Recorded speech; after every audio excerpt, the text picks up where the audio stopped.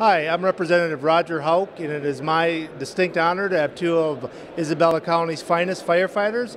I have Dan Mills, and then I have Rick Beltnick. They're down here helping us celebrate the 9/11 Memorial. What do you guys think so far?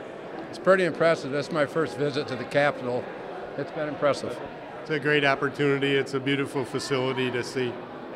I want to thank these folks for coming down. I often tell people, I'm the one that runs away from fire. They're the ones that run towards it. So we owe them a lot. And thank you guys for coming down. I appreciate it.